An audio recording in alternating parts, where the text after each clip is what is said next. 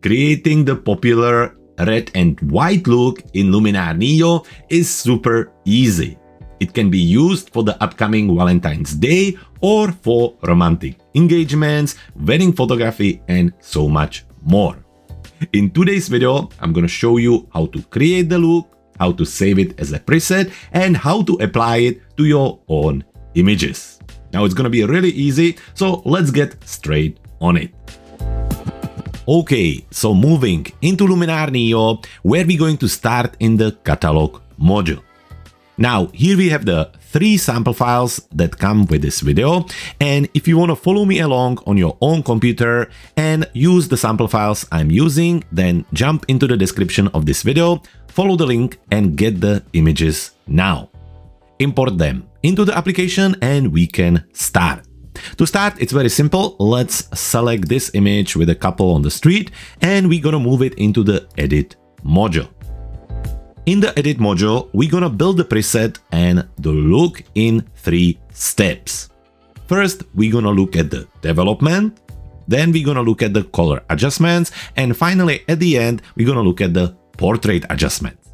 So, starting with the developing part. Well, we have the image and we can move our attention towards the main editing toolbar, where we're going to start in the essentials.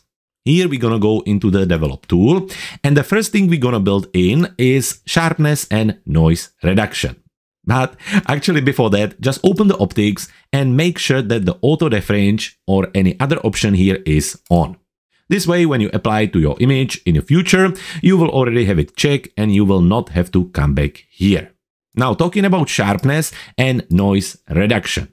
As we're building a look, which will be more general for number of pictures, we're just gonna add a standard values. When it comes to portrait photos, sharpening is usually set to somewhere around 40 and masking around 70. Masking, the reason why we're increasing it, is to make sure that we only sharpening areas with the texture and edges. So we are not sharpening some of the blur or soft areas. So that's the sharpness. Now, when it comes to noise reduction, the standard value is usually around 15. So let's add 15 and leave it there. So that's the basics for sharpness and noise reduction. Now, moving into the light and blacks and whites, let's have a look at the image. Well, first thing, we're going to increase a little bit of the exposure. Nothing crazy, maybe just somewhere. Let's have a look. We want the sky and the image to be a little bit overexposed, so maybe just somewhere around 0.2. After that, when it comes to contrast, we want to have a lots of contrast, so we're going to add, let's go crazy to, let's say 20. And then we're going to look at our highlights and shadows. In general, the way it's set, you bring the highlights down and you increase the shadows. Now, looking at it, the highlights, let's say that we're going to go maybe around -20. And with the shadows, we can open them up a little bit more. Well, let's say maybe around 40. So that's it for our light section. When it comes to blacks and whites, with the blacks, we're going to bring them down. We're going to make the blacks darker. And by doing that, again, we're going to add even more contrast to the image. So blacks, let's go crazy again. I think -20. With the whites, we're going to actually add a lot. Remember, we're creating a red and white effect. So what we're going to do, I think probably even like around +50 or something like that. So +50 on whites, blacks in -20, highlights on -20, and shadows on 40. So that's this section. After this, we're going to move into our color section, where looking at the image, it's a little bit warm for me. So we're going to bring the temperature slider down very gently to, let's say, -3 to just add a little bit of a cool effect. We're not going to adjust our tint. That all looks good. Only thing we're going to do is we're going to adjust our saturation and bring it down. Just to somewhere around -10. To crush the overall saturation, we have increased, adding extra contrast. Now, before we leave from here, one more thing we're gonna do, we're gonna adjust our curves. But don't worry, it's not gonna be nothing crazy, just very simple S-curve. Well, not on the white curve, we're gonna add very light S-curve on our reds, greens, and blue curves. So with the red, well, what we're gonna do, 1, 2, and 3 dots, nothing crazy. And then the one in the upper part, we're just gonna bring it up a little bit. Gently, let's say somewhere around here. Then we're going to take the second dot and just bring it down a little bit. You see how we're creating the S shape? Very gently.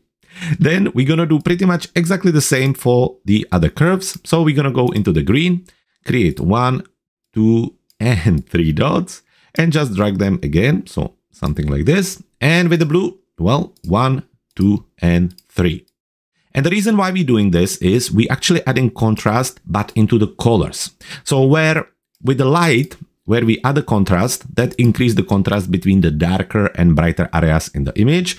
By adding S-curve into all 3 color curves and creating a same shape, we are adding contrast into the colors, which will help us then to give us a material to work with in the color section. So this is it for the basic development. So we can close it.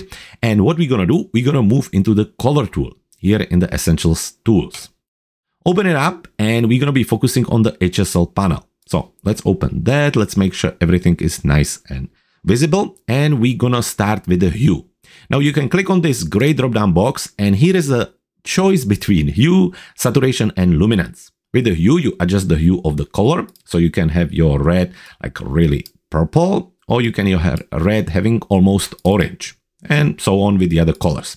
Similarly, with the saturation, you can have your red really saturated or almost black and white. And finally, with the luminance, you can have your red really dark or really bright. So that's what we do for the individual colors. Now, coming back to the hue and looking at our red, we want our red to be more on the orange side. So we're going to take the color and just bring it gently to, let's say, around plus 10. Now, with the greens, we actually don't want the greens to be yellow or orange. So we're going to increase that to around 20. We want to avoid the yellowy, strong greens. And finally, as red and magenta are very much connected together, we're also going to increase the magenta towards the red side. So we're going to go for plus 15. Once this finished, we can move into our saturation, where we actually going to bring the saturation of the red down just a little bit, maybe like minus 10. With the orange also a little bit, but a little less, minus 5. Then with the green, a lot to minus 30. And on the top of it, with the cyan, also to minus 15, or somewhere around there. Now, finally, with the purple and magenta, minus 10 on purple, just to crash these very vivid colors, and minus 20 on magenta as well. And finally, going into the luminance, well, we're going to make our red much darker. So we're going to bring it down to, let's say minus 20. With the green, we're trying to get the radius of the green as much as we can. So we're going to bring it down to, I think minus 15 looks good. And then blue, to darken the blue a little bit, nothing crazy, minus 10. Purple, probably around there as well, minus 10. And magenta to minus, 20? Let's have a look. I think around 20 or 25. So that's our color part. Now we can close it. And before we leave the essential section, one more tool is the structure AI.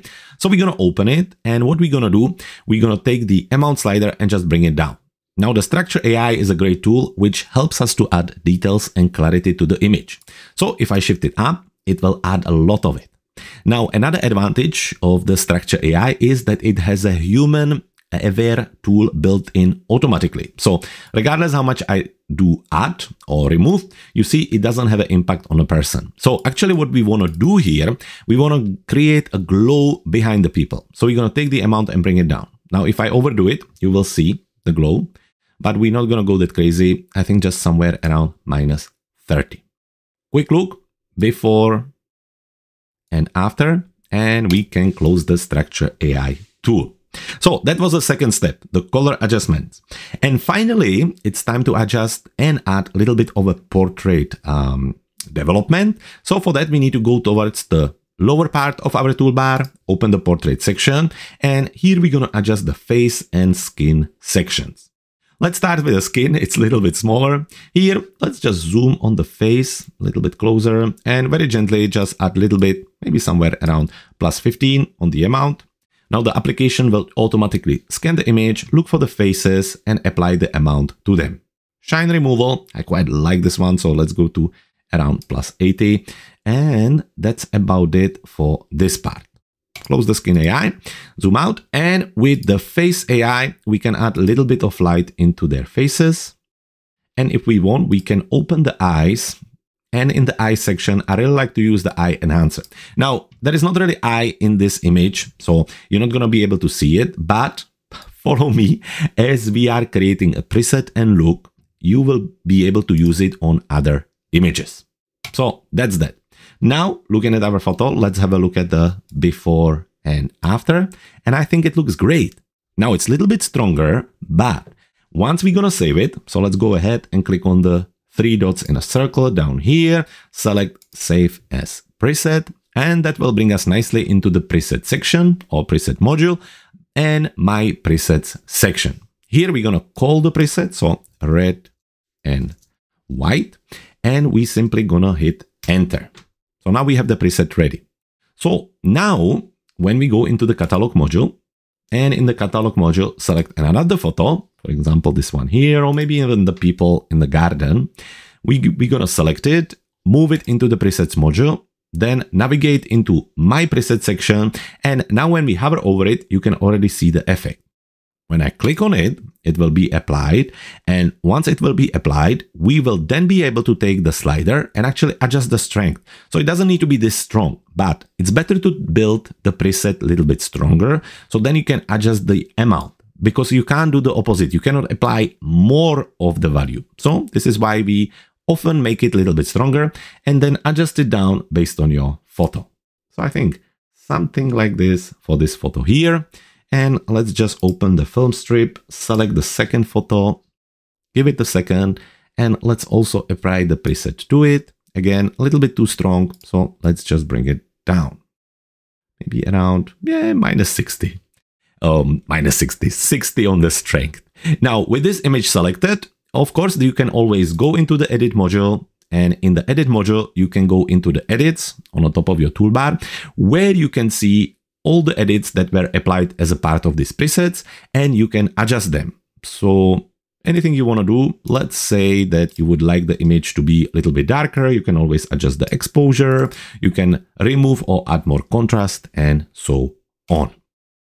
So that's about it for this preset. We have it saved. However, if you would like to speed up the entire process and maybe get some additional variation of this red and white look, you can have a look at our romance bundle, which does include the full collection of the red and white presets, which I'm going to show you right here.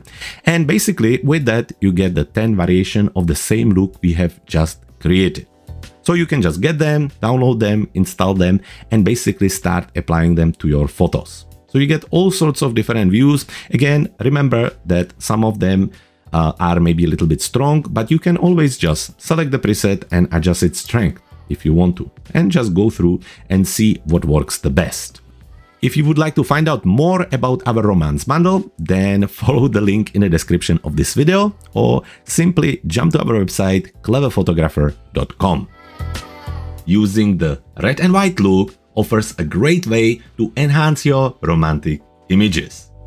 However, there are so many other ways on how you can do that using Luminar NEO. And in fact, we have put together a great playlist of different edits that you can watch now and continue learning. On the top of it, our Clever Photographer YouTube channel also have a video for every single tool in this application. So don't get stuck, improve your knowledge, and continue editing using our tutorials.